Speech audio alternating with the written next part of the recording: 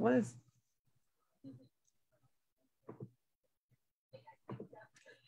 Good afternoon, good evening, and good morning, everyone, everywhere, depending on where and when you are watching. Again, it is a warm, summer, sunny day outside my door here in Philadelphia. What's it looking like outside your door? S.T.E.M, S-T-E-M.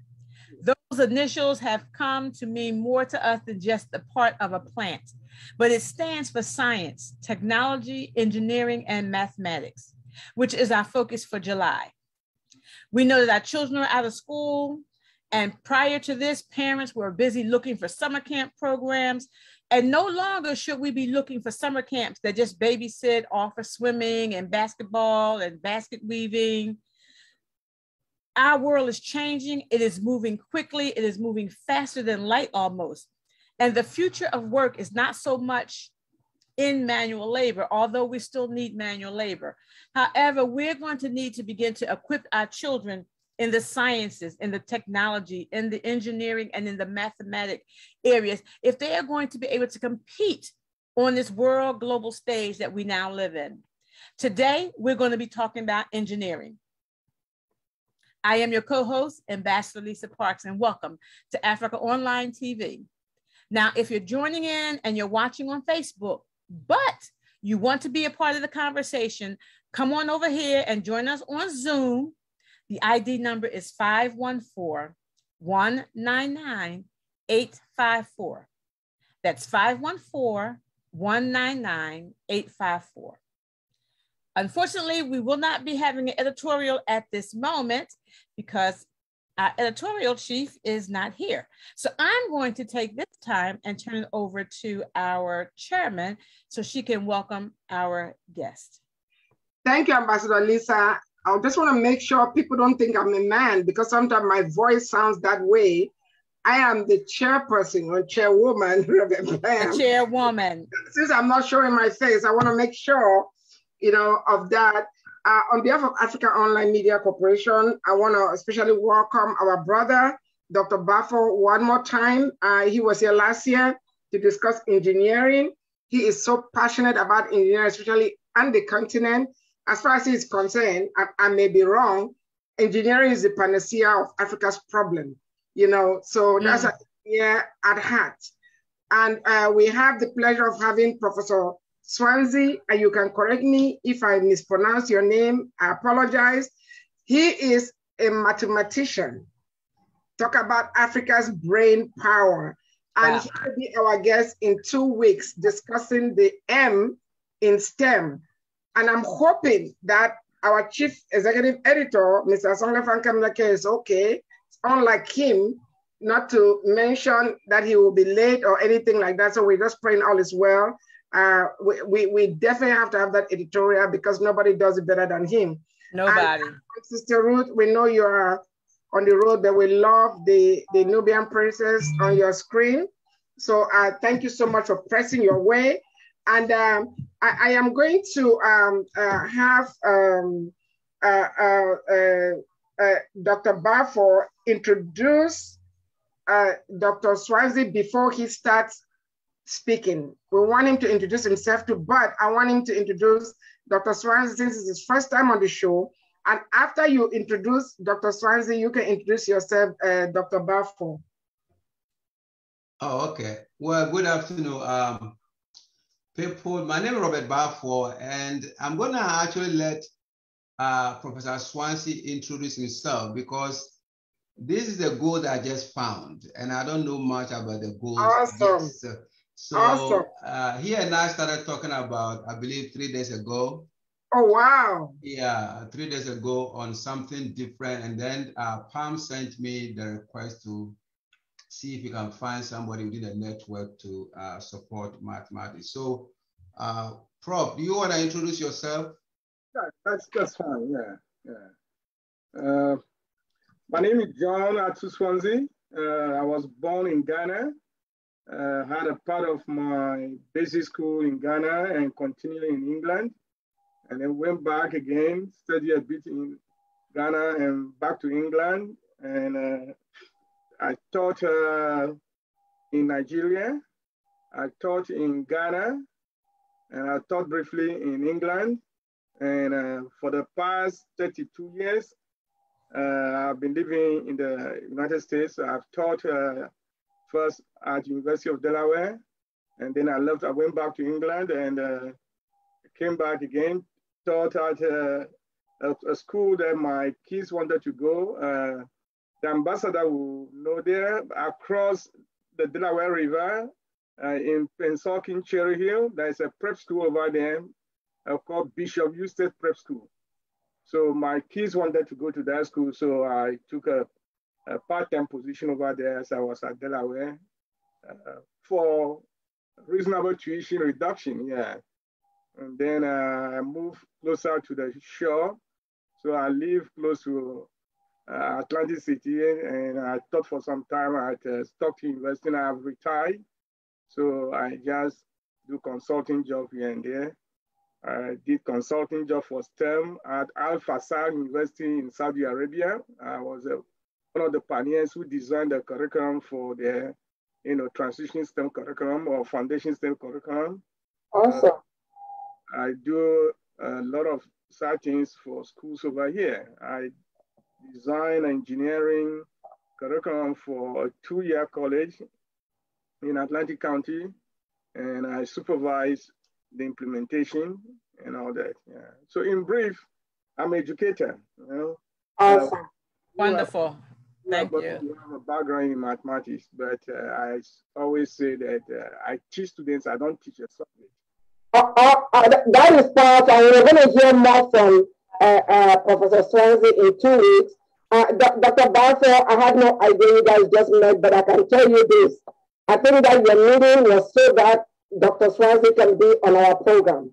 I think that's what your meeting was all about. So anything else that comes out of it is, ancillary. So Dr. Balfour, please, for our guests who are seeing you for the first time, you want to take a moment and introduce yourself, please. Reverend Pam, excuse me, before you start, Reverend Pam, you're having voice issues again. Yeah. I honestly don't know. It's the same computer I use, and I don't know. We're not understanding you very well. So you were asking for Professor Bafu to introduce himself, correct? Yes. Okay. Okay. All right. Well, let me just give you the summary of it. I currently teach at the University of Georgia in the College of Engineering. My background is mathematics. Of course, I've come originally from Ghana. I come from Ghana. I went to school in Ghana, got my first degree, came here, went to Iowa State, came to Georgia Tech. I've been teaching across, but the most interesting piece of my background is me going back to Ghana and stayed there for about 7 years. I went to Ghana and stayed there and worked as a vice president provost of a very young university that we really developed. And so over the course of the 7 years, I think we did so much good that personally, I feel good that at least I went back home and supported the development of the African agenda. And I think what I also see is it has given me the strength to understand the challenges that we have at home and potentially how to deal with them. And so for the past, few years, I've been going back and forth on different fellowships to go and support the development agenda of some of the young universities there. I've developed my own programs. I currently run a small organization called Sankofa Learn. For those who are very familiar with the word Sankofa, it's nothing but go back to your roots, and do good stuff there. Yes. Yeah, take whatever belongs to you and make sure it works. So I have Sankofa Learn that, about 2 years ago, we developed a workshop for the continent. We had about 200 university faculty and students. But the good thing is we did everything from here. My colleague and myself, I was sitting exactly where I'm sitting today in my office here in my house.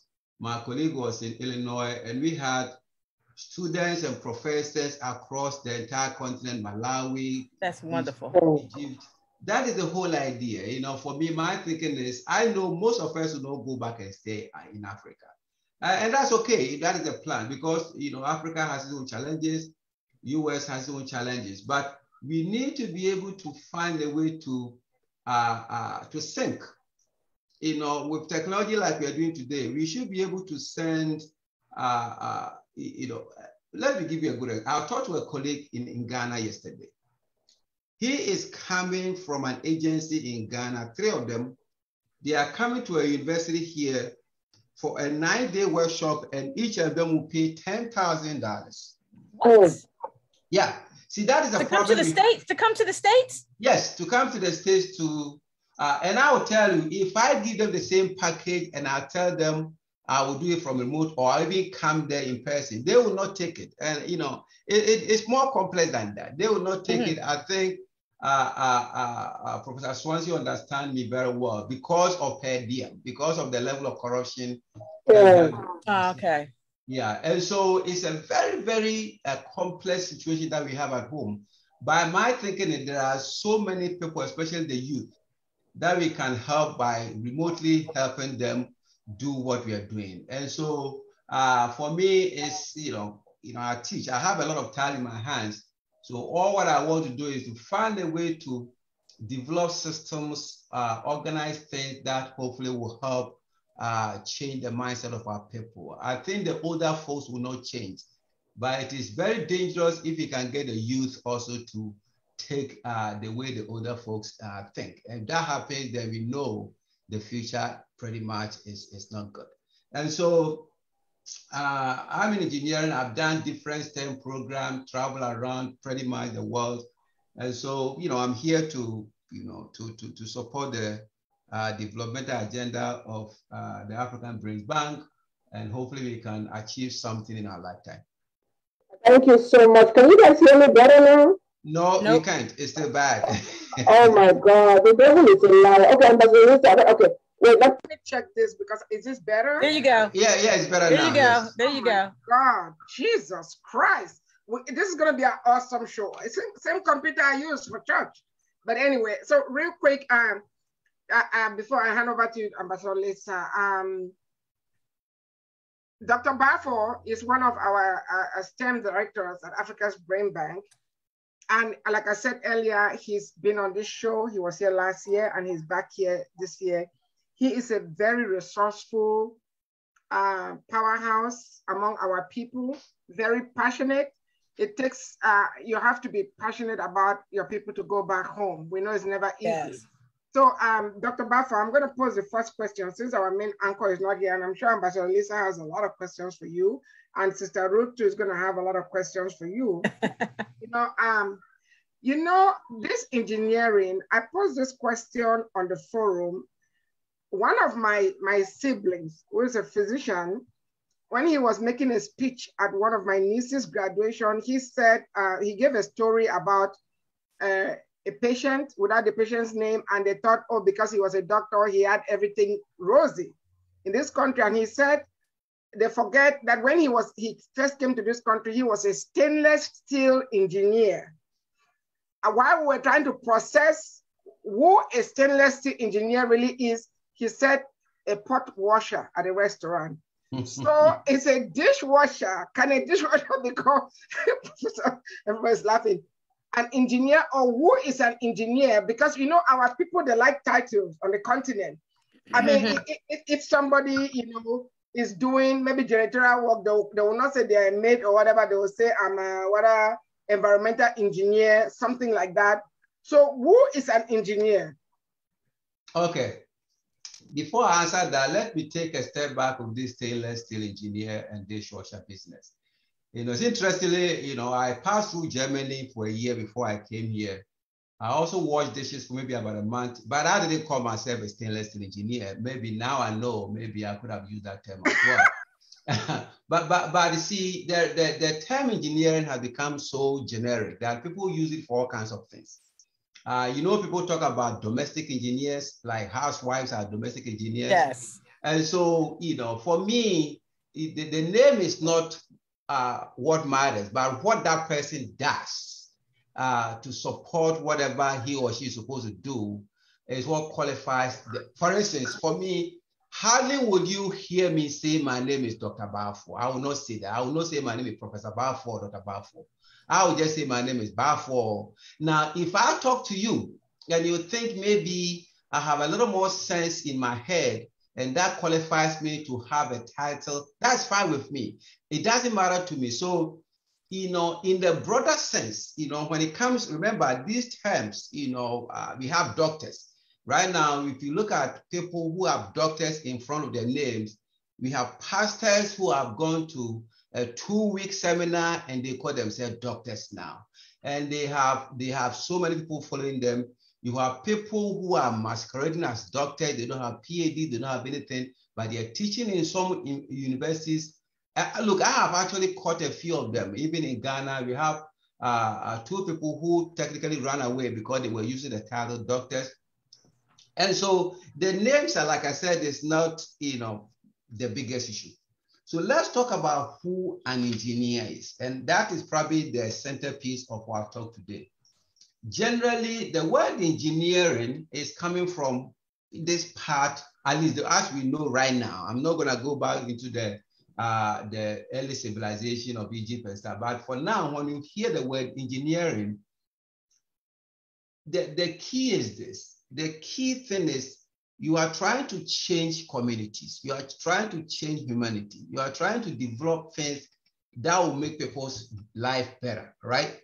Now, psychologists are doing the same thing. Medical doctors are doing the same thing. So now you need to begin to change who an engineer is as compared to a medical doctor, because the doctor is trying to make your life better. I'm trying to make your life better.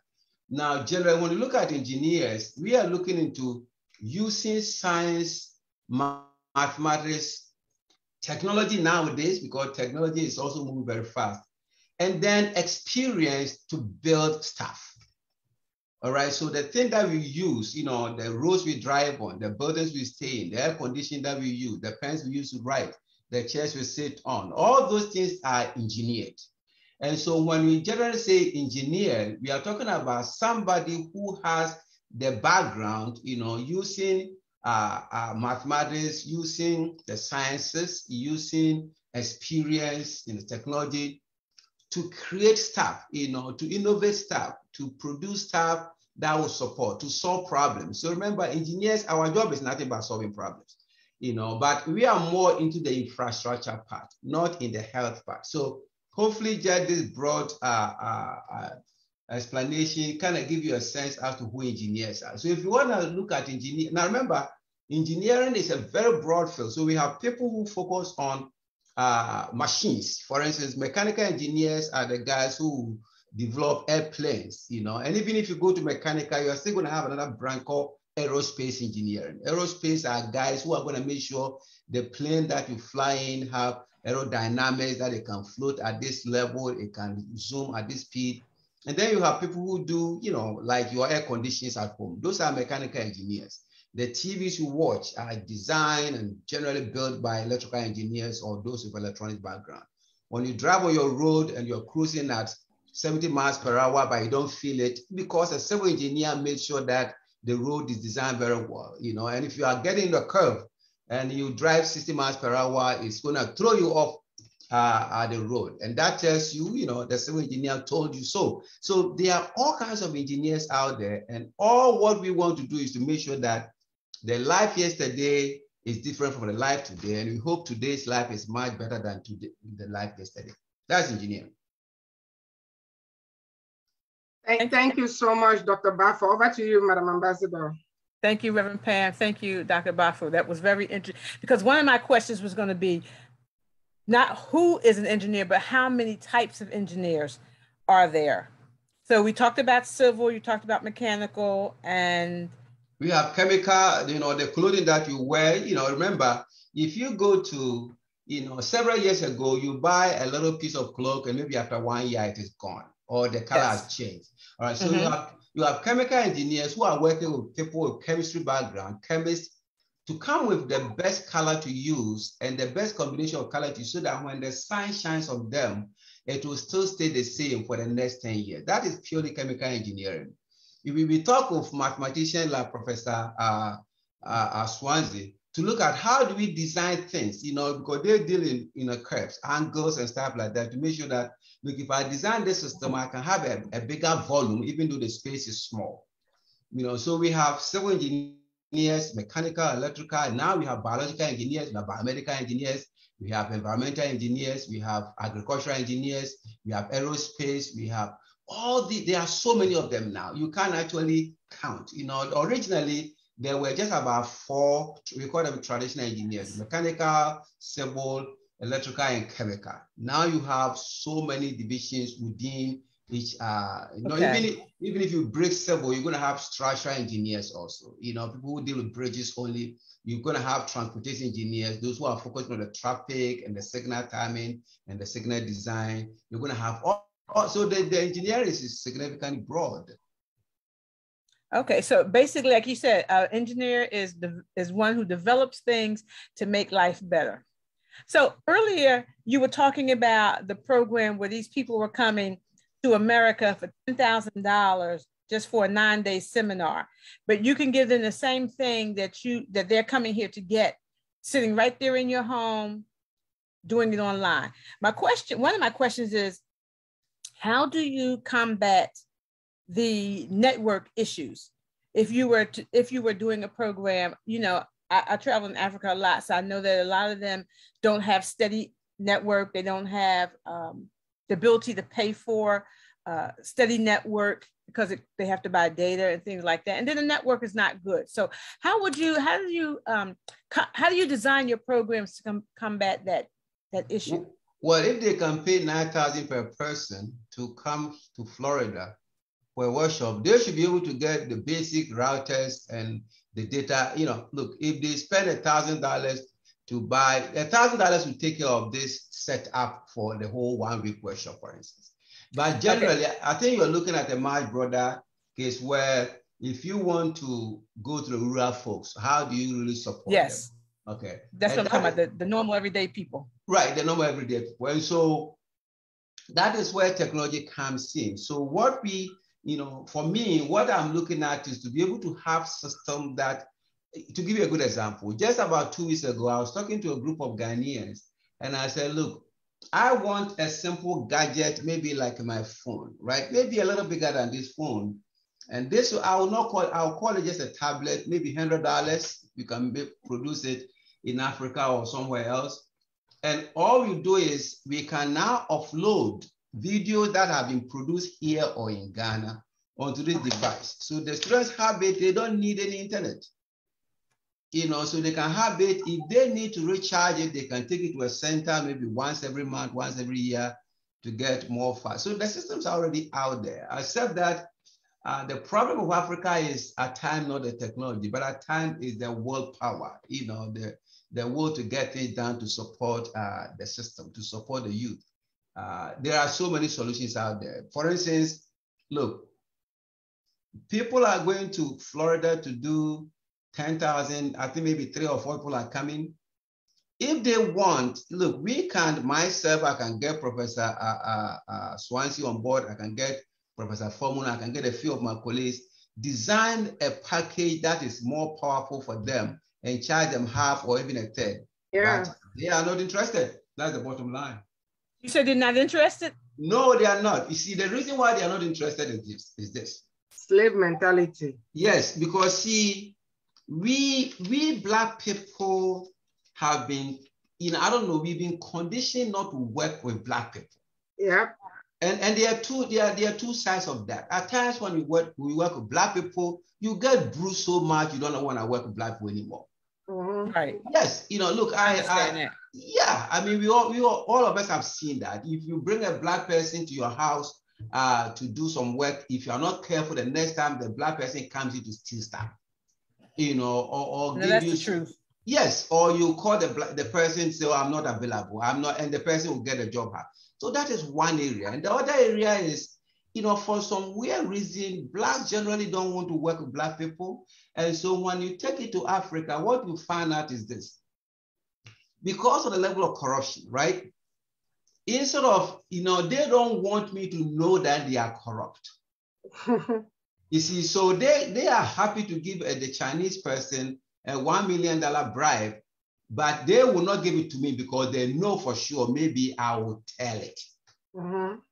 And so they are willing to give the Chinese, even Americans, they bribe Americans, they bribe the Chinese, they bribe the Europeans.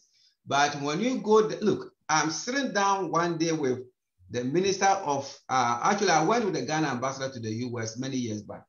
We are sitting down with the minister of transport, and they have a very basic problem. They don't have a solution. And all I said was this: I'm a professor in the US, I have colleagues in this field. When I go back, I'm going to put a small team together so we can guide you to do things like this. And when I mention, for instance, we can guide you to look at when people send you a bid, we will make sure they are doing the right thing. As soon as I mentioned the word bid, somebody said, we have the technical man on the ground, because that is where they make the money. The bid is supposed to be 1 million, but they will make it $5 million and then squander $4 million. So the road that is supposed to last for 20 years will last only for 1 year. That's the problem. That's the problem. All right. Before we go to Sister Ruth or Professor Swansea, you know, Dr. Balfour, what you're saying is right. And we don't get into politics here. So this question I'm asking you is not about a political question, but sometimes our government, and I'm not mentioning any particular government, has purposely made broadband and connectivity, you know, very inaccessible and very costly for the people. I think some of them want to keep their people in darkness, you know. So we want to address these issues, also see what our people, private enterprises and, you know, individuals can do or groups can do without waiting for the government. The second thing, we had a young man on this show. I don't know if you came across that video. It was trending on YouTube. The video was made by a non-African. And when I saw it, I sent it to my networks to see if anybody could get in touch with him. And one of our team members actually knew him. His name is Emmanuel Mansre from Sierra Leone. He made a solar powered car from 100% trash materials, garbage that he picked up and made. And this car was causing so much commotion. The government wants him to get security clearance whenever he wants to take the car out. If you did not see it, I'll send it to you. He was on our program. And this is the problem. So I've asked that question about what other people could do besides government. And the second one, Professor Swansea can weigh in. This is a young man that was turned away from an engineering program in a university in Sierra Leone. They put him into geology. Can you believe that? So as we speak, even though he has proven his engineering, you know, abilities, yes, they still have him in geology.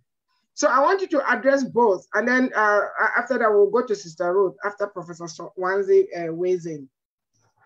Okay, so I'll take the second one first, you know, and this is my own personal experience when I went to Ghana. You see, when you live in this part of the world and you understand how things work here, you change, you become a different person. And the people at home are also another group of people. I always say that if you come to the United States and you come to school here for 4 years, 5 years, and you go back to your home country, you cannot really claim any experience from this country. You can't, because you have never worked here. You know, you just went to school here. And this is what happens with our people. And at times, people assume that because our leaders came to school here, they should know what happens here. No, they don't know. So this is what happened. I went to Ghana, and in my first year, I found out the best engineering student in the whole school is a young girl, right? A young girl, AC. AC, it turns out, AC came to the program with a liberal arts background. By Ghana standards, you are supposed to come to engineering with science. Okay, so yeah, you know, so, and our program was actually under some kind of tutelage with one of the bigger universities in Ghana. So our degrees were being awarded by them. Just like me having a small college here, and I'm affiliated with MIT, and MIT awards my degree, but I teach the course myself. Yeah. So we went through this process. At the end of 4 years, this girl finished and got the best grade every student has gotten in the entire university for all. Oh my God. This little girl. And so now it is time for her to graduate. Now, this university that awarded the degree came to me and said they will not give her the degree because she did not come in with science background. Oh my God. What? Oh my God. Ray, I want you to see, I like the response because that tells you our people are just plain stupid. And I said, so do you want, so you are telling me that you asked me to come for an interview in Atlanta. That is all what you told me. You said the interview is at 8 a.m. At 8 a.m. I showed up. And you are telling me, since I didn't fly to come to Atlanta, but I drove to Atlanta, that's the point. But see, the sad part is I talked to the head of the university. This is one of the largest universities in the country. And the person said, it is a policy, they have to stick to it. Ridiculous. Ridiculous. Okay, so that is why the student was taken to geology. That is why, because you see, the sad part is, and if you have weaker grades, Professor Swansea knows that. If you do the A-levels and your grades come in and they are not that strong, they put you anywhere. You can have a science student who will be given archaeology. You're right. Or even history. Archaeology. Seriously, where are you supposed to dig up bones at? And we don't dig any bones in Ghana. So people are doing archaeology and they are happy. So see, that tells you. And so for me, look, if I'm going to do anything meaningful for the rest of my life, I think that will be changing the education structure of Africa, especially engineering, because it has not worked. For me, the kind of engineering that we are teaching in Africa is not what we need, period. We can't take MIT engineering program and dump it in Africa, and that is not what we need. But you're still going to get professors out there who argue that, yes, we need to have that. I don't have any problem having a very small engineering program because we need innovation, we need complex stuff done. But if you cannot fix a common pothole, if you cannot just get, basic system, if you cannot take a cassava to become something good for the country, why are you going to space for? What is the point? Exactly. Why are you building a system to go to space? And so that is the reason, Pam, why that student was put in geology. But I also want you to understand, this guy may not necessarily have to become an engineer. Remember, engineering requires some science, some background in mathematics. You need to some extent, some strong math in a way. And that is why personally, I think the engineering that we have at home may not be what we need, because if you want to become the kind of engineer, you need to take calculus 1, calculus 2, calculus 3, and maybe calculus 4 in some cases. But this young guy may not be able to take those courses. And so will not put him there. And so what were those courses you just said? Oh, calculus. This is calculus. Oh, calculus. Calculus, yeah. Okay. And so this guy could have gone to a very beautiful 2-year technical school, right? And then come back and open his own shop and train people, build systems, and he'll be a fantastic. Look at this country here. Most people who are doing so well went to 2-year colleges. That's true. Yeah, I mean, you are the air conditioning guy who comes and fix your air conditioning, your electrical guy. They never went to college. They never went to a 4-year, they went to 2-year colleges, and they are doing just fine. We in Africa have changed the whole, we are copying and overcopying. We think, look, you want to build the best engineer, even though we don't need it. That's a problem. Now, on the first question about what do you think we can do? Look, it's a tough question because you need an enabling environment to survive. Generally, in most systems, the enabler is the government because they have the purse. And the government is not interested. And I think you started your conversation by saying they want people to live in the dark because if you have the light, you will not vote for them. Yeah. So for me, let me tell you, and I want to make this prophecy. I'm not a pastor. I'm not gonna say this. But look, you know what is going on in Sri Lanka? No. Oh no, Sri Lanka, they went yesterday, they burned the president's house down, the prime minister's house down. What? You said they burned it down? They burnt it down to ash. Yeah, and so the president and the prime minister, all of them have decided they're going to resign. Because the economy has become so bad that they cannot survive. And this is what happens when you allow water to move, right? It moves in a direction that it thinks it can flow. If you create a dam and you keep piling water on top, the dam will collapse. Yeah. Right. That is what is going to happen to Africa. You guys marking on the wall. Very soon, you will see elected presidents and ministers being kicked out, their houses being burned down because they used to do the same exact thing. And so until that thing happens, we're going to have this mess going on our continent. Okay, before the next person speaks, before Dr. Swansea speaks, Dr. Bafo, thank you so much. That was loaded. I just want to put out a disclaimer. Africaonline is not encouraging anybody to go burn down any president's house. Dr. Bafo is merely reporting what happened on the news from Malaysia. So I want to make that clear. This Sri Lanka, Malaysia. Yeah. Sri Lanka. I don't know what I said, but anyway. So, and our chief executive editor is here, the best journalist ever. So at the top of the hour, Nia Song, before the announcements, you will do your editorial. I hope all is well with you. So let's hear from Professor Swansea, and then we will go to Sister Ruth, Ambassador Lisa. No, wait. Before Professor Swansea, I have a question to ask Dr. Bafo about Bafo. Don't butcher his name. You're African. Bafo. No, the girl Bafo. Good. Please forgive me. No, you're good. I get my name crucified all the time like Jesus Christ. I'm gonna have to call you Robert, but I don't want to disrespect. No. Call me Robert. Robert is my better. Call me Robert. This show is unscripted, so we can interrupt each other. Go ahead, Ambassador Lisa. The young girl who got the highest grades in engineering, who they decided, I don't know how long this course was, but they decided at graduation time they could not give her a degree in engineering. Why did they not say that at the beginning? I don't know if it was 3 years, 4 years. Why did they not come up and tell her or say something to anybody about her not being able to get an engineering degree because she didn't have a background in math? Well, so this is the answer. I got to know that because I went there and I think she was probably in the second or third year of the program. It's a 4-year program. So my plan, and I was in charge of academics. So my plan was, I'm going to convince this guy. We started talking about that, and finally they ruled against us. So what I did was this. I actually registered her because I knew she didn't need to study anything, but I can just go write the exam and pass. So I registered her from the University of Confess to go take the science exam, just 3 of them. I think she did electronics, I believe physics, and another course. And then she, without any issue, she just passed.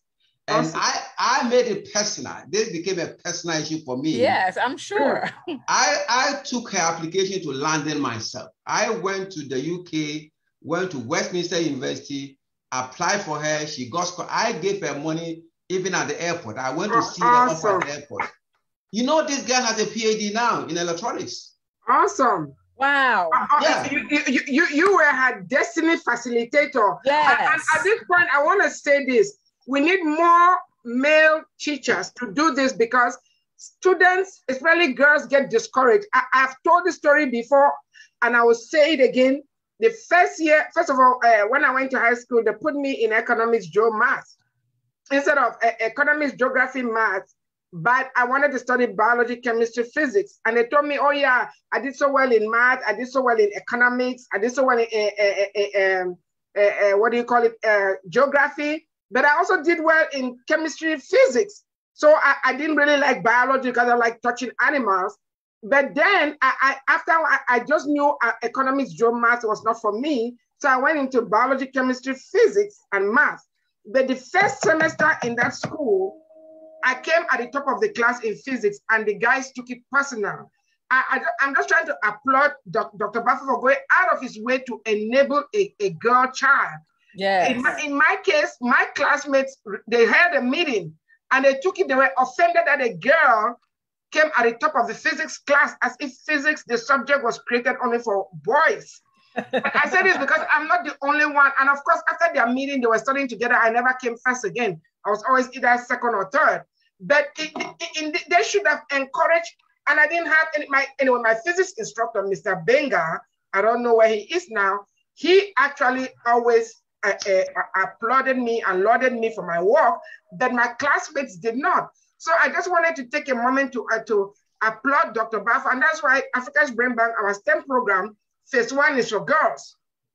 Then the boys can join. So Ambassador Lisa, over to you. I don't know if you finished your questions, or Professor Watson. I had another question, but I don't know how much time Nia has that he needs to do his editorial. So real quickly, I know for a fact that in Uganda, especially in Jinja, the dam that supplies the electricity to the community was built incorrectly. That's why we still have rolling blackouts. You know, I got to shift from this side of town to the next side so I can have light at night. You know, at 8 o'clock, you hear that, you hear those generators coming on, you know, the electricity about to call them out. So how do you as engineers redesign the dams because I believe you mentioned something about a dam somewhere else. So how do we redesign the dams without having to destroy the whole thing, or do we have to restore the whole thing and start over again? I have no idea because I'm not a dam engineer, so I would not. I mean, so okay, good. What kind of engineer is that?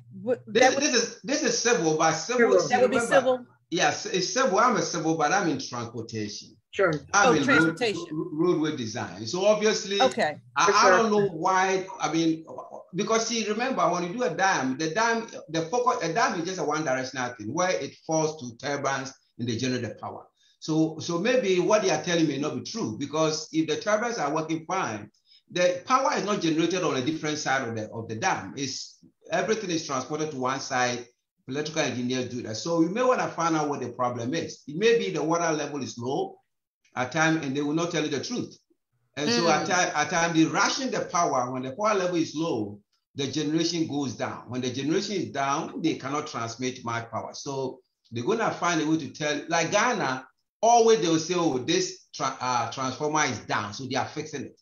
And therefore, and therefore 10% of the people here will not have power. That is not true. What is happening is they don't have enough generation. And so they, you know, if they can only produce 50, they can't supply to 100. You see? And so you may want to find out, it may not be an engineering problem. Okay, all right. I know that when I was in Nigeria for 2 months, out of the 2 months I was there, I'm gonna tell you about 90% of the time we had no electricity. And we lived in a new development, and the electric company just would not provide the electric. And then they wanted them to pay their bill on time. And when they did not pay their bill for not having electricity, the electric came out and they cut the wires from their homes because they didn't pay their bills on time. Well, that is politics. That one, the Nigeria issue is more political than actually. I just couldn't. I'm like, I'm here 2 months and I've had no electricity for 90% of that time. Wow. Well, Nigeria, everybody has a generator. I've been to Lagos a few times. Exactly, everybody. Yes. Yeah. Yes. So next time when you're going back, you need to travel with a generator yourself. or ship it before you travel. Well, that's if you're going to have the diesel to fuel the generator. Well, you need to ship diesel also. So yeah, or carry it in your hand luggage. So let's hear from Professor Swansea, then Sister Ruth, then we'll let our chief executive editor. Ruthie's still on the road traveling, so we won't be hearing from her. We don't want her distracted while she's she's driving. Okay, no problem. Yes. All right. Professor Swansea. Okay, let me revisit the two questions you asked so that I can add something to Professor Bafo's answer. If you can visit the questions. Yeah. The first question I was saying, and I did a disclaimer that we're not a political group or whatever, but that, you know, the government, most of the time, the availability or inavailability of connectivity, broadband is a government issue. They don't want to provide it to their people because they want to keep them in darkness without accusing any particular government. So the first one was like, what can the private sector do and African people or people of African descent do besides the government to help with connectivity, broadband, you know, those type of things, internet connections. Then the second one, I was talking about the placement of students, you know, where I gave the example of this young man that developed a solar powered car that is functional, operational. The video is there, you know, from complete 100% trash. It picked up trash stuff. And this car, and the only thing, the challenge, why the masses a lot is effort, the government is restricting the use of that vehicle, that asking him to get security each time he wants to drive the car, because when he drives it, it causes commotion. I understand that for safety and security reasons, yes, he should have security, but this is a guy that barely has money. He actually used trash to build this car. So how would he be able to afford security? So this guy was placed in the university, this in Sierra Leone, the university turned him down for an engineering program and put him in geology, which is where he still is. Let me take the second part and then I'll revisit the first part. Okay. Wait a minute. Professor Swazi, can you come a little closer to your microphone? Because you sound, your audio. You sound like you're in a cloud. We want to hear you. Can you hear me better now, please? I think you're good now. Okay. There are gatekeepers. Any institutional structure you look at, they keep people as gatekeepers who sort people into pigeonholes. And this process is what, in fact, the young gentleman encounter, and the same thing with the connectivity of the internet. Yeah. In Africa, because of our colonial inheritance, we still living in the old structures. Structures built by the colonial masters, which some elitist group acquired, and therefore they try to protect that particular group. Why would a young man who is excelling not be allowed to study what he wants to study? That sort of aspiration, where you see you have talent, until we reshape the curriculum in schools and colleges, we may continue producing or having the same type of human capital production. Let me explain that. When you look at a K-12 school system in the United States, at a very early age, parents and students and the school administration and teachers, they meet regularly, what they call parent-teacher meeting. When the grading period ends, they meet. K-12, not college. Through those processes, a concerned parent can help identify and share with the teachers and the school authorities the interests of the child. And the job of teachers is to identify talent and creativity in students and facilitate that to come on. But not in Africa. Professor Bafo will bear me out. In Ghana, for example, the school authorities will determine which track you have to go by the time you are in secondary school, high school. You either be a science student or art student or business student. They will determine that.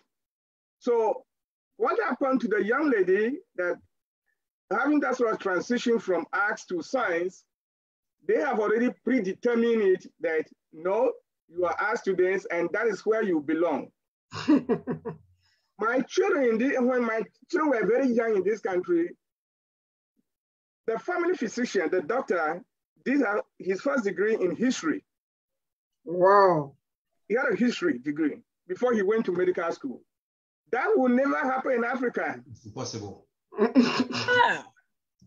So you are in a pigeonhole, that is where you belong. So the challenge Professor Bafo had with the bigger university. I think that is a classical example. So what we need to do, continue the conversation, offering various insights, and influence policy in the various national assemblies, like, Parliament in Ghana. We have to lobby so that they change the structures. When the structure is not sound, Professor Baffa will bear me out, anything you put on top will not be good. Yep. That's true. The structures. So that's sort of revisiting our curriculum. And I do some work with schools, reshaping the curriculum to fit every group. Culturally relevant, teaching in STEM, okay, so that girls who are non-dominant, minorities, Blacks, Hispanic who are non-dominant, Indians, American Indians who are non-dominant students can have a place in the school system and achieve and attain those levels. Now, let's go to the internet connectivity. Unless there's a group who lobby for deregulation of government controlling those opportunities. I'll cite an example. In Ghana, before Rawlings came to power the first time, petroleum products were distributed by BP, which is British Petroleum, Shell, which is a Dutch, company, now part of the Anglo, Mobil, which is American company. Individual Ghanaians were not allowed to establish gas stations. You can only be an agent for some of these three major companies. But when that was deregularized, Ghanaians began buying crude oil and refining and distributing it. That was a game changer. Unless we lobby to have those structures in place, the gatekeepers, and I'll tell you, our members of parliament, some of them, their hands are very sticky with corruption, right? I like that, very sticky. I really like that. Money, it's like, it's for them, right? Yeah. So what we can do in the diaspora is to form a pressure group and lobby some of them who have a very, transparent way of dealing with things to lobby others. If we want to wait for government to solve all the problems, let me quote Reagan, not my popular friend anyway. Government is not the solution. Awesome. Government is the problem. Wow, awesome. Is not the solution. Thank So like if you want to sit down and say the government take care of things for you, nothing. That is the problem of Africa as a continent. If you look at the employment data, in this particular country, United States, where I'm speaking from, government is not the highest employer. No. It's the least employer. There are very few federal universities in this country. The federal universities in this country are the military academies and one or two of the postgraduate institutions for the military. The federal government has not got university. In Africa, we are looking at the main central government to provide schooling and shape policies. There is no national curriculum of mathematics in this country. Many people think that, they have a national exam like in Africa. In Nigeria, you have a West African Examination Council that was 13 students. I left Nigeria way back 86, So government was controlling that exam. In Ghana, the same. But in the United States, students don't take a national exam. If you want to go to college, It's your choice. You take advanced placement if you have enlightened parents who guide you to do that.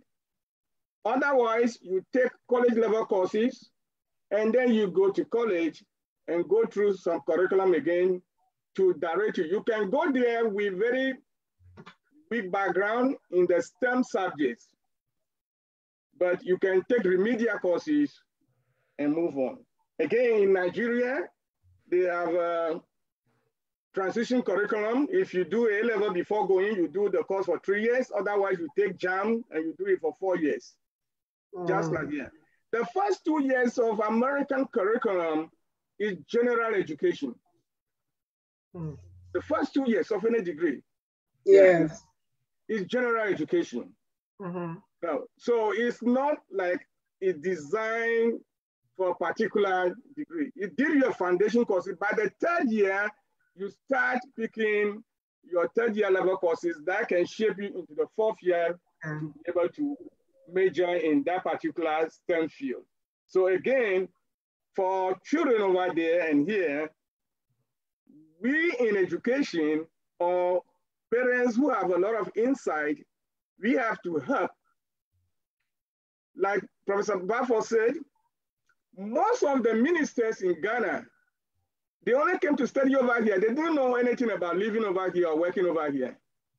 They have very little knowledge about how the system works. And some of them, they live on campus, study, and then from there, they carry their bag, they are gone. With apology to some of them, they don't know anything. They have never visited a real mainstream American's home. Right. Yeah. No lived experience. Campus life. That is true. So that is true. Back, how can such a person take the lessons from here and reshape what is happening? They only have a textbook to look at. So those are some of our problems, but then they are, with apologies, some of them are very arrogant. They will not listen to it. I went to Ghana, I wanted to help to reshape. They are so arrogant, they will not listen and always. Insecurity. Those of you from America, you come here, you think that you know better than us, that is a problem. So we can only try and cultivate some of them to be on our side, and then we can influence policy. Yeah. With that, the gatekeepers will not allow you to change anything. Wow. Well, thank you so much. That's a prayer area. We are coming close to the top of the hour, but since our Chief Executive Editor is here, Niasong, I hope all is well with you. Are you ready to do an editorial? We'll cross over. You do the editorial, then I do the announcement. Is that okay? All right, good afternoon. Greetings to everyone. Sorry for not catching the train at the main station, but waiting on the substation to get on board. It's July 10th, as we all know. It is the 191st day of the year 2022. And July 10th is the 28th Sunday of 2022 and the 29th week of 2022. It is the 20th day of summer, and as the Lisa always referred to you, we have 74 days left till fall. Well, summer is not my favorite season, but that notwithstanding, I like the sun because I grow my vegetables at this time. All the same, everything is going well. Just missed the train. On this July 10, 2022, the only United States holiday or popular observance that we decided to talk about is National Pina Colada Day, but don't ask your humble servant what that means or what it entails. National Pina Colada Day. Well, I don't do it. I don't know what that is. Ridiculous. So I just keep it. I kept it because it looked and sounded funny when I saw it. So the discussion today, as you've been following since 4 o'clock or so, since the top of the last hour, has been on engineering, part of our STEM acronym. For this July 10th, we are therefore not talking about STEM, which is the T. We'll bring that to you next time. And that being said, I agree with, well, I came across this in our chat room. Somebody suggested that being a dishwasher is being an engineer, is still care engineer, something like that. So agree with the dishwasher or agree with Einstein, whatever it is, engineering is a discipline by itself. It is a standalone, even though it has to depend on its cousins and sisters in technology, engineering, mathematics, and what is the other one again? So science. That being said, science, yes, that is it. So those are the things that go with it. But engineering is all a field, as I said, of its own. And whether we agree with nature or we agree with what we go into the laboratory and manipulate and come out with, it is a means of transforming a dream into reality. From last time we did an editorial on this, we said that the next question that comes to mind is, what is engineering? That question might have been answered in the course of the last hour, yes. But I just wanted to say that from the Merriam-Webster's Deluxe Dictionary, we had two definitions: the application of science and mathematics by which the properties of matter and sources of energy are mastered and put together for man to profit from, or the design and manufacture of complex products. All the same, from these definitions and the ones that went before I came in to meet the learned professors, all I can say is that whatever it takes, we need engineering that transforms things, engineering that makes things, not engineering that washes things or consumes things. We consume what has been perfected by the engineer. So in other words, engineering allows engineers, or in a more down-to-earth sense, it allows you and I to use skills and artistic means to transform new raw materials in order to bring forth consumables or things that we can use for our ends. And when we dress STEM with, that is the big acronym that we're talking about, whatever it is, it has those 3 or 4 letters and they mean a lot. So at this point, we can therefore agree with Albert Einstein that scientists investigate that which already exists, while engineers create that which has never been. That is the key I took away from Einstein, and saying engineering does build the bridges between what nature provides, that is, they go through the natural resources, and they're able to bring us finished products, or yes. What I call consumables. Those are the things that engineering is meant to do. And as I said, it is the building of concrete things. It is the dream that is transformed into concrete reality. That, Reverend Pam, is engineering as I see it. No matter what the professors say, I agree with them totally. And I tell them, yes, it must be a dream dreamt. Get up, fold your sleeves, go to work and make things happen. Don't just dream and say, oh, I had a beautiful dream last night. What did you make of that dream? So if you want to transform your dishwasher into something else, maybe a generator to provide electricity, you'll be doing engineering. But that said, I want to say, profs, I thank you all for being here with us, and let's move on. Reverend Pam. Thank you. So you see, that's why they call you prof. I mean, this journalistic legend, everybody who grew up in Cameroon knows Asonglefac and Nkemleke. So Niaso, you see, this show can never be the same without you. Thank you so much. Thank you. I'm glad you're okay. Thank you. Thank you. Yes. Before I make the announcement, there's a question I want to ask, but I'll wait till Professor Swansea comes on in 2 weeks because we have just 30 more minutes, 7 more minutes on the show. You know, so next week we're going to be tackling the T in STEM. And we're gonna have a couple of IT folks here to talk to us about technology. We know we are in the information technology era, or some people call it, or as we say in business, knowledge era. So wherever we turn around, we are dealing with technology. Wherever, a lot of times we don't even know that we are dealing with technology. You go to a place, your phone is buffering, trying to pick up a Wi-Fi, that's all technology. Technology has invaded our lives. So we had a video of a young African girl complaining that the father was always on Facebook, the mother was always on WhatsApp, and they were not paying attention to her. And she was accusing technology of stealing her parents, and she needs her parents to raise her up, not technology. So we're gonna be talking about that next week. And then in 2 weeks, we'll be talking about mathematics with Professor Swansea. So Ambassador Lisa, I'm going to hand over to you, and then Nia Song. But unfortunately, we're going to close the show on time today, you know. That means we will not have the theme song, the national anthem, right? I can play it at the end. I'll play it at the end. Okay, okay. So go ahead. Yeah, Professor, go ahead. Africaonline Media. No, Ambassador Lisa, 1 second. Professor Swansea was going to say something. Oh, I'm sorry. Let me, as much as possible, for our editor to be introduced. And okay, Nia Song, please, yeah, thank you. Nia Song, please introduce yourself, because this is Professor Swansea's first time here. He already introduced himself, so you have to watch the show to get to know him, because he'll be back in 2 weeks. Go ahead and introduce yourself, Nia Song. Well, I'm Barnabas Nkemleke, but popularly known as Asonglefac Nkemleke. The name my father gave me is Asonglefac. My father's name is Nkemleke. I come from a part of a country that I love to call home, but which have been deprived of that. So I'm a man without a home without a home. But all the same, I come from the English-speaking part of Cameroon.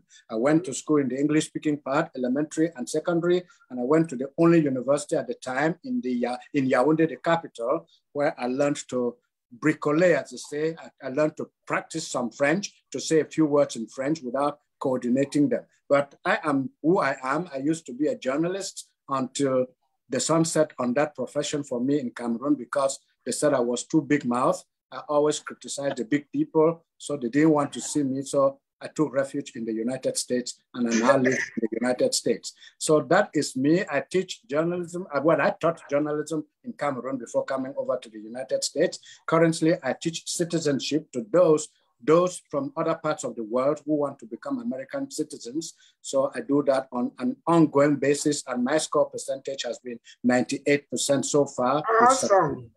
So that is that. And these are people who come with no knowledge of English, or very little English skills, but we try to do it possible for them to go to the interview, USCIS interview, and succeed by speaking in English, writing at least a sentence correctly in English, and being able to talk to the USCIS official and say, yes, I am ready to be a US citizen. I might have taken too long, but that is No. It's our show. We can extend it. It's our time. It's our show. We don't have any supervisors. So, all right. Thank you, Professor Swansea. That was awesome. All right, Ambassador Lisa. Thank you so much. Africaonline has an ongoing fundraiser. It is called Operation Borehole 55. You see, it is our desire to see a borehole put in every country on the continent of Africa. So many of our medical facilities, our government-approved medical facilities, do not have any clean running water. Let me rephrase it. They don't have any running water, clean or otherwise. And it is just unconscionable to think that this is a medical facility where women are giving birth to babies, and there is no water to clean the facility, the instruments, or even themselves. So we want to build boreholes. We are excited to announce that our first borehole has been up and running in Sierra Leone. I believe there's going to be a ribbon cutting ceremony shortly. And this month, yes. The engineer was so elated with the work that we were doing that not only did he volunteer his services, he also volunteered and paid for the rewiring or the wiring of the delivery room and the waiting room with electrical lights. Now, I was blown away by that, because bad enough they have no running water, but to think that now you're, as a medical profession, you're delivering babies in the dark because you have no lights. So Operation Borehole is getting ready to start our second borehole, which will go in Kenya. But we cannot do this work without you. We need you to donate. I don't care how large, how small, if you do it every month, if you do it quarterly, or one great big amount at the end of the year, or anytime during the year. We need you to go visit our website at www.africaonlinetv.org. That's africaonlinetv.org, and make a donation towards our borehole project, so that our children on the continent don't have to send their children at 4 and 5 o'clock in the morning to a river 5 miles to get a bucket of water to bring back for their family. Not only does the borehole take care of the medical facilities, but we have it fixed where the community can have access to the borehole at also. So right now, the borehole in Sierra Leone is also taking care of 6,000 households. Yeah. That's how many people that are in 30,000 people. That's almost 30,000 people in that community. One borehole is taking care of 30,000 people, and we can do that across the continent of Africa. So again, please visit our website at Africaonline.org and make a donation toward Africaonline TV. Africaonlinetv.org. Thank you. Oh, Africa's sister organization, Africa's Brain Bank, will be hosting its annual summit and charity ball this October 8th and 9th, and we're going to the beautiful town of the ATL. Some people call it Atlanta, but we're going to Atlanta, Georgia for our summit and charity ball. Won't you come on and join us as we benefit our STEM program and other programs as well. You can also go to the website, which is africaonlinetv.org, and find out more about it. And I'm going to put the link in the chat box. If you're ready to buy your ticket, I'm ready to buy mine. I know Reverend Pam has bought hers, but if you're ready to buy your ticket now, I bought the first ticket. Come on and meet us in Atlanta for our charity ball. Nia-san. Nia-san, before you say something, Nia-san, oui, madame. one second. Oui. Okay, I just want to say Professor Bafo is not only in Atlanta, but he is also involved in coordinating the academic symposium we're going to have that morning. So it's going to be packed. We talk about Africa's brain power will be on display.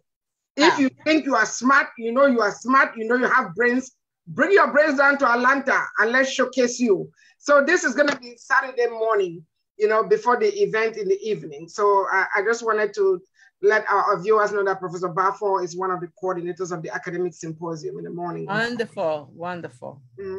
Yes, Oui, une petite annonce là pour notre émission de Africa Online Media Corporation. L'une des réalisations de notre groupe, c'est la construction ou de creuser des puits d'eau dans les divers pays africains. Il y en a 55, dont nous avons Operation Borehole 55 avec la construction potentielle de 55 puits d'eau potables dans les divers pays africains parce que l'eau, c'est la vie et nous vous sollicitons un peu de sous pour qu'on puisse continuer à faire cette construction. Parce qu'on a commencé au Sierra Leone, ça passe très bien déjà, ça c'est déjà une communauté de 6 000 personnes, de familles 6 000 personnes, avec une population totale de la communauté de 30 000 personnes. Donc, c'est déjà quelque chose. Nous vous sollicitons alors d'aller à www.africaonlinetv.org pour faire votre contribution. Tout est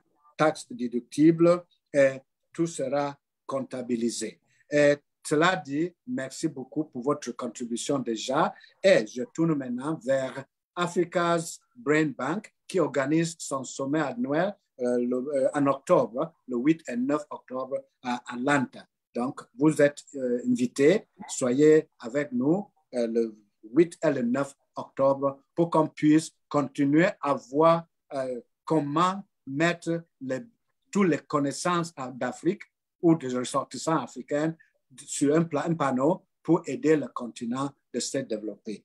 That is said, I think I have gone beyond my 1 minute. So please, I see Dr. Ogoji is out there, but Ambassador Lisa, you have the ball.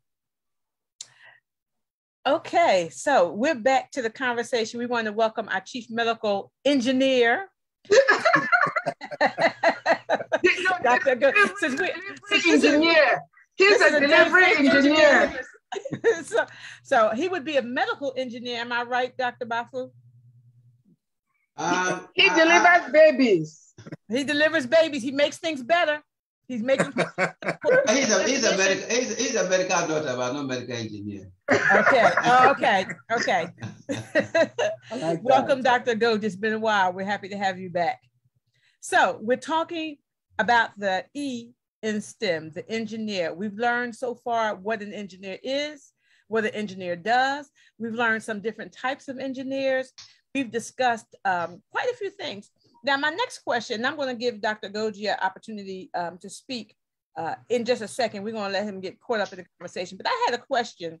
As we were talking about the young lady in school who could not get the degree in engineering because she didn't have a background in math. And we know that in Africa, the children take what you call that national test, and that test kind of determines what they'll go on to university and study. I've run into so many girls, so many young women who are accountants that are so unhappy with their chosen profession. So now we have a continent full of people who are going to school to study at the university at their parents' expense, and they're not happy with what they're doing. How do we, besides lobbying, how do we help change that culture? Or is it possible to change its current culture? Well, I can take that one quick, but before that young lady got a degree, though. I want to put it on the. Oh, she did get her degree. Oh, yeah, she did. Because after I you remember I said I asked her to go take. I paid for her to go take those courses, so that in essence, after technically getting a college degree, she went back to high school to get a high school degree. You know, that is how crazy it was. But she ended up getting the degree, went on to the UK, got a master's degree in engineering, and then went to Germany, got a PhD in engineering. So she got a degree. Okay, I thought you said you lobbied and they denied her. I'm sorry. No, they denied her. Initially. The thing is, if she did not get the high school equivalency, there is no way they were going to give it to her. Okay. Yeah, but she has to go through the process. So it kind of delayed her for 1 year before she got a degree. Now, in terms of lobbying, I think you heard me talk about it. You heard Professor Swansea talk about it. The people at home are very difficult to work with because I don't think they have the same level of agency that we have. That we want to change the system. Now, before I answer, let me paint this scenario. I want you to imagine when you go to any city in the US, they generally have a large conference center. You know, so just picture how big the conference centers are, and picture one of them in let's say in Yaoundé or Douala or Accra, Ghana, one in Lagos, Abeokuta. And can you imagine having such a large facility that can even take maybe 10,000 employees, and all this, the top of these structures is nothing but solar, right? You put solar everywhere, so power is 100%, 24/7, 365 days. And then you pipe fiber through the system to have internet with no problem. If you have that, not only are you going to be able to recruit students who graduate from whatever program, but you can also go to places like Germany, the United Kingdom, the United States, Australia, and say, look, I can take a job that maybe I can give to my people. That is what the Chinese are doing. That is what the Koreans are doing. That is what the Filipinos are doing. We are not doing any of that because we don't have the technology. And I think Pam said that earlier on, that our people want to people in the dark, because if they are not in the dark and they see the light, they will never vote for them. And see, that is so trying to lobby these people. I don't have an answer to that because I tried, I mean, the example I gave you about a whole university professor with so many experience telling me a student with first class, and I still think she probably still has the record in that school. First class in engineering, got A in calculus, all these big called differential with AA, and somebody had the gut to say, go back to high school to get the qualification that would have brought you here to take the course in the first place. So that is the people you want to lobby with. And so for me, to be honest with you, based on my experience, based on almost 7 years staying in Ghana, dealing with them, I think the only solution is when people are not in power, and that is why I proposed the Sri Lanka model. Okay, real quick, real quick. Let me tell you guys, Dr. Bafo is a firebrand. So anyway, I want to say this, Dr. Bafo, when you're doing your last word, please take a moment and talk about the event that you're having. Your upcoming event. Oh, you're talking about Yeah, no, I'm saying that when you do your last word, not now, after Dr. Ogoji, when they call you, if you can pull that information, the chat box. Yeah, to help with parents and high school students. Okay. Yeah, I'm just reminding you that during your last word, make sure you share that information. Okay. All right, I think Dr. Goji is next. Hello, can you guys hear me? Loud and clear. Yeah. So I am not an engineer, but what I can say is that we need to change our orientation in Africa. Trust me, so many of our African brothers and sisters who came here and did nursing, engineering, they all have arts background. In Africa, when you go to school, you either do physics, chemistry, mathematics to the science, or you do literature, history to become art students. Those things are good. Get the basic knowledge, no matter the degree or what you want to study, is important. But engineering is an art. Engineering is something you develop something, you make something, you actually use technology to change people's life. So what am I saying? So we first of all try to reorient things that no matter what you study in the university, unfortunately, what the white man gave us in Africa is to go cram and come back and work for somebody. That's what it left to our forefathers. And that has not helped. Things have to change. That after the basic education, either university degree or even high school degree, you choose a career path and decide what you want to do. If you study history, I want to go into engineering. If you have the interest in automobile engineering, you can go in and learn the art of automobile engineering. You can learn basic, trust me, engineering, or most of the things you do is basic physics. Plus negative go together, plus minus is basic physics. Everything go back to basic physics that anybody can learn given the right environment. All we need is the right tool. The typical example, somebody came to replace my air conditioner yesterday in my house. He is a high school dropout. He finished, he told me he finished, I think it was 11th grade and dropped out of school after 11th to 10th grade. And then he went to learn how to do air conditioning. So he has done this for the past 7 years, only 21. He was the only person who came to my house to install this air conditioner. He said he has been in for the past, I got to know more about it when I said, can I learn this job in 3 months? The guy laughed, so I've been doing this for 7 years or 8 years. It involved plumbing, mechanic, and some electrical part of work. He was the only one, he's only 23, 24-year-old guy, came and installed a whole air conditioning unit in my house and walked away. Of course, he has the best equipment. He has a car, has a truck, he has the forklift, he has everything in it. So and made a lot of money.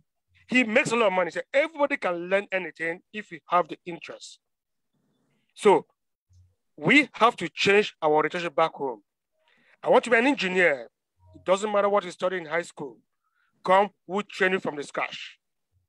If you want to become the overall boss, you go and do the degree. Trust me, the masters and PhD should not be installing, should not be fixing cars, or they should be building, trying to make, how will I put it, try to design new things for the people to use. So PhD engineering should be geared towards development, research, and making new product so that the ordinary people can use it to do the engineering work they need. So we have to change it. It's not all about the college. Everybody's going to go to college. Don't get me wrong, I like school. Don't get me wrong, I want all my kids to go to college, but they don't have to, they don't want to. It doesn't end with a college degree. Engineering is what you learn with basic physics and science. Of course, the big ones to design the solar panels, the batteries, the new machines, the new equipment, it requires very high technology that I cannot do.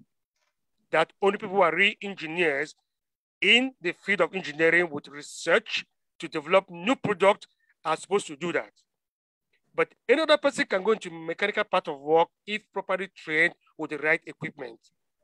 And that boils down to, why are we all rushing to the white man country to do all type of job? What are we doing when we come here? Some of us clean houses, some of us sweep, some of us do plumbing, some of us work cars, some of us do security. Why are those things important? They are very important because you are the governor of the country, of a state. You cannot function without the cleaner. You cannot function without the plumber. You cannot function without the electrician. And these are the jobs we come here to do. These jobs are available in Africa, just that they don't have money. They don't pay them well, they don't value them. And things went down south in Africa because of our currency. I'm sorry to say it. If when our currency was good, you're a security man, you can, if you do 40 hours work of security for somebody, you can pay a house rent, buy a small car, and take care of your children. So I don't want to change the topic, but engineering is something that anybody can do. You don't have to have a science or art degree to function to work a simple basic engineering. I mean, basic engineering, don't get me wrong. There are real engineers that have been trained to design new machines, new computers. They design to make just this mouse every day for more and make it better and better. That's different. Everybody cannot do that. But simple putting things together for the engineering, we should learn to make it work because we need it in our society. We need to train people and pay them well so that we can move the society going forward. My take. I think it's time for the last round. I think that was his remarks and his last word. Yes. I know. It is 5:25, and Ania-san, we're going to turn this over to you for your last word. But before I do, I just want to say to Dr. Swazi, I don't want you to feel like we ignored you. This was your first time, but we don't want you to answer all the questions that we're going to have for you in 2 weeks, because you will be our guest in 2 weeks. Yeah. So that's kind of the only reason we kind of didn't answer. No, he doesn't feel that way at all. He just came in to support Dr. Bafo and to see the show. So okay. Exactly. I came to see what you do so that in 2 weeks when I come around, I know the show, a little bit of the show. Yeah. It's unscripted. You can never tell. You can never tell when you hear about a stainless steel engineer. You know, anything can happen on this show. But let me add something about what can we do because of the curriculum. I'm talking about Ghana and Nigeria of 40 to 50 years ago when I was there. But there's a little light in the tunnel. At our time, we didn't have guidance counselors in schools. But in today's, some African countries and schools, they have guidance counselors. Oh, wow. Gatekeepers. We can work through those informal gatekeepers. Even if we don't have a national policy, we can infiltrate schools, target schools, adopt some schools, and then these gatekeepers and have forum with parents. 2018, I went to a village in Ghana. I normally send books to a school, a village my grandmother came from. So I donate books to them. I do professional development for the teachers. And I tax them with something. One of my tax, when I went to school there, primary school there, which I attended, they used to beat us, not lashing, they beat us. They'll put you on a table and beat you if you get one problem wrong in mathematics or arithmetic.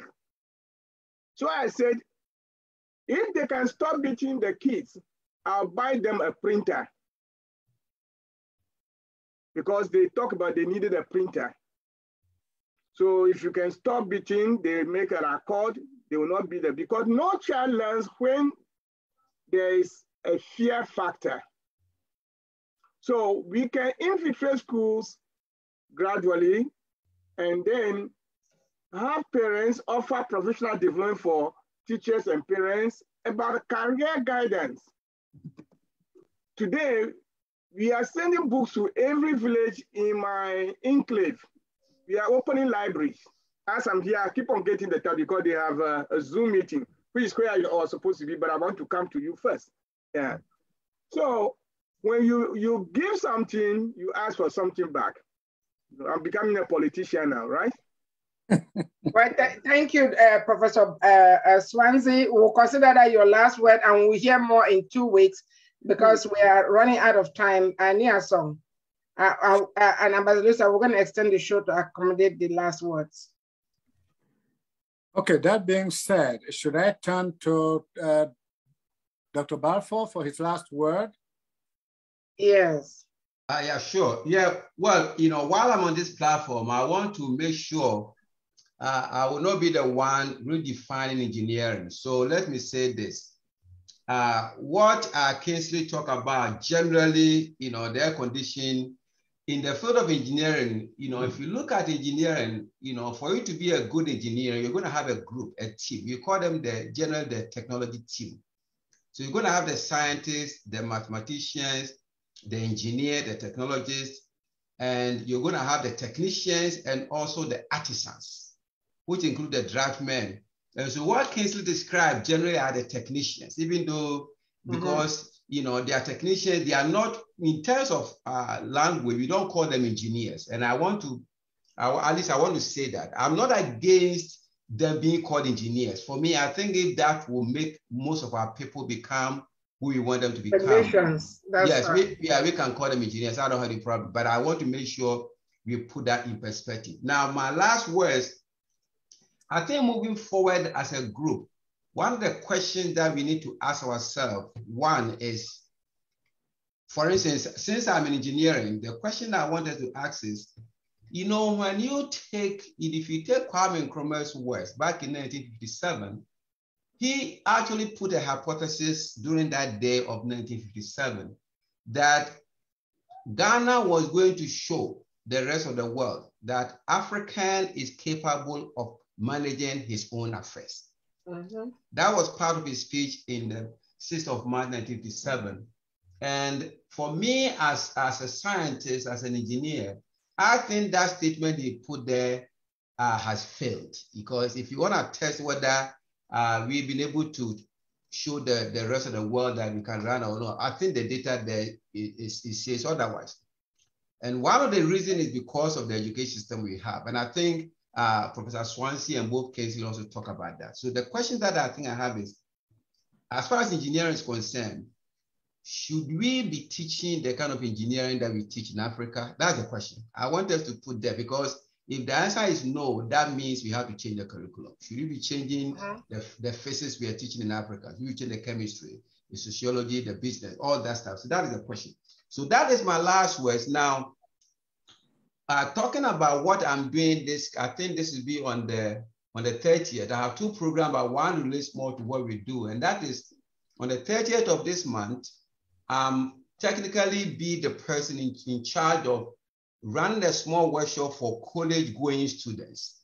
Okay, so I'm targeting college freshmen for 2022. And all what we want to do is we want parents and their children to come to this Zoom meeting, bring all the questions, because we are going to advise them what college in the first semester is all about. What they should do, what they should not do, what course they should take, what they should not take, how they should talk to the advisors. Because I'm in a program where at times, if you're not careful, you may find a student being loaded with so many courses that they may end up failing off all of them because they don't know what is going on. And so the program is going to be, we call it Freshman 101, Navigating the First Semester of College. So please, I think we send this to the platform, share it as much as we can. It's free.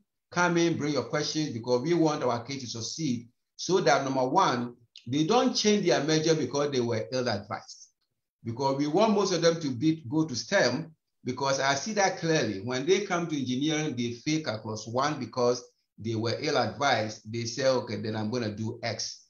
And we know we want so many Black folks to be in the S.T.E.M area, because that is where the jobs are, that is where they pay most. Exactly.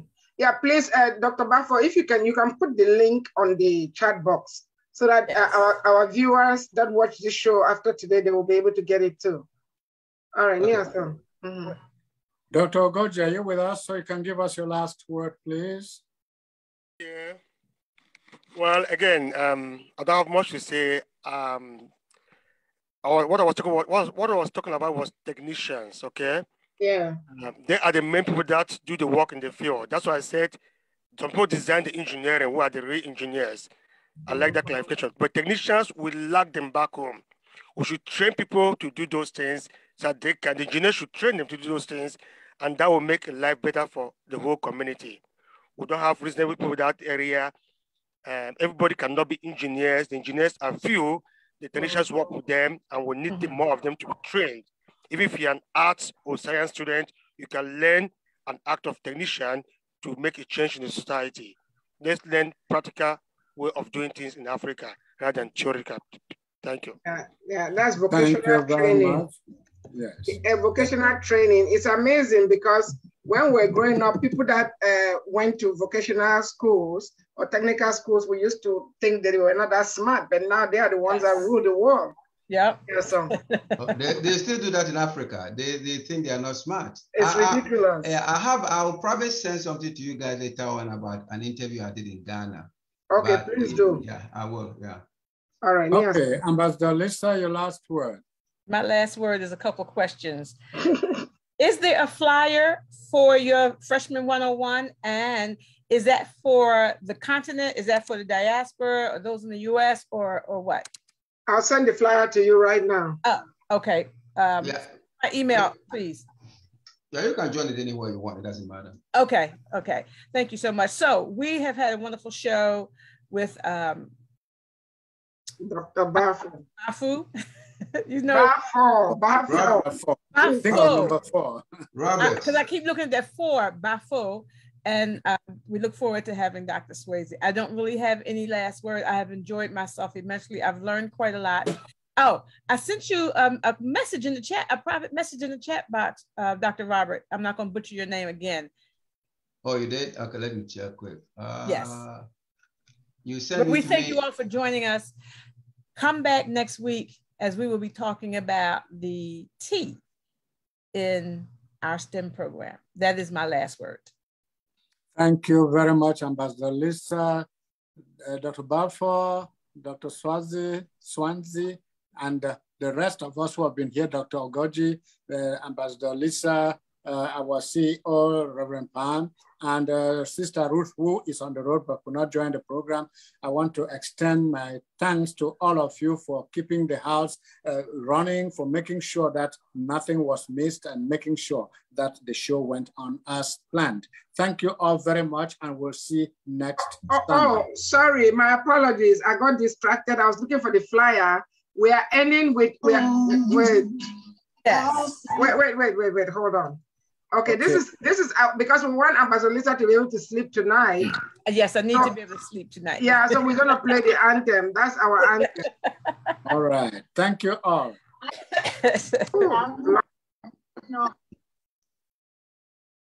Now we see a beautiful girl, not a song. I don't want to see that girl. You guys just bear with me. Oh my God, hold on. We don't want. I don't want to see, wait, hold on. Right. I don't know if you can see this. No. It's called Audible. Okay.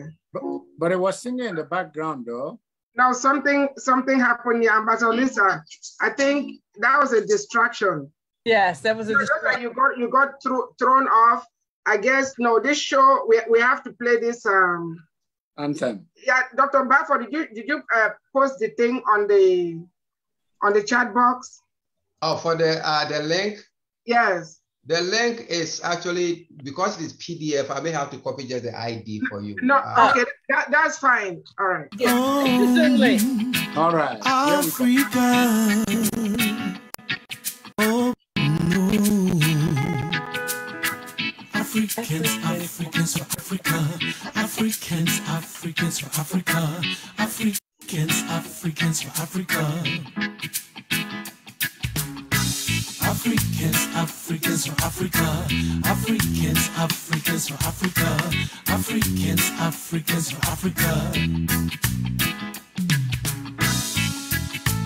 Africans have many bright ideas. If only you let us share. If you really want to know my history, please come, sit down, listen to my story. God gave us a wisdom. He guides our footsteps, makes us shine and transform. Hey, as one people, with so many cultures, yet indeed we are one. Stand up, Africans, let's save Africa. Let us all unite behind Africaonline Media Corporation. Stand up, Africans, let's save Africa. It's time to come together, promote awareness, progress, and solution. Hey. Africans, Africans for Africa. Africans, Africans for Africa. Africans, Africans for Africa. All Africans can rally for a common cause, to believe without judgment in what our brother does, to identify and resolve our challenges, to allow each other's ideas without regard to standards. As one people with so many cultures, yes indeed we are one. Stand up, Africans, for Africa.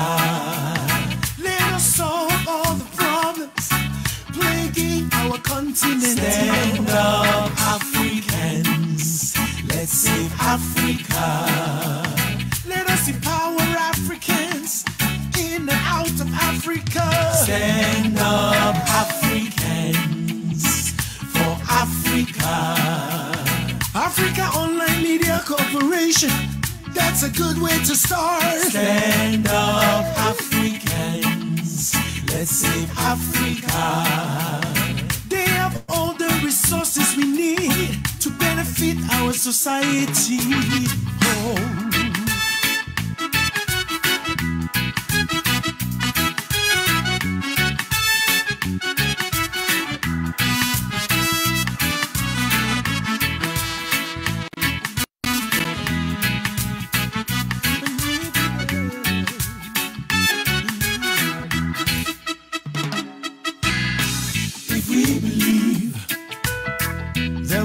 Education for everyone. If we believe prosperity for Africans, if we believe medical facilitation for Africans, if we believe stand up, Africa, yes, for Africa. Africaonline Media Corporation, that's a good way to start. Stand up, Africans, let's save Africa. Africa is the cradle of civilization, the motherland. Stand up, Africans, for Africa. We were enslaved not because we were weak, but because of our hospitality. Stand up, Africans, let's save Africa. Jump on the Africaonline miracle jet. Don't be left behind. Stand up, Africans, for Africa. Together we shall succeed. Together we will win. Stand up, Africans. Let's save Africa. We are writing our own story. The truth, and we shall tell it to the world. Stand up, Africans, for Africa. No more lies. Africans own Africa. No more lies. Africans own Africa. Thank you so much, Dr. Bafo. Swansea, thank you guys so much. Niason, thank you for making it. Bye. Thank you and good night. All right, bye all.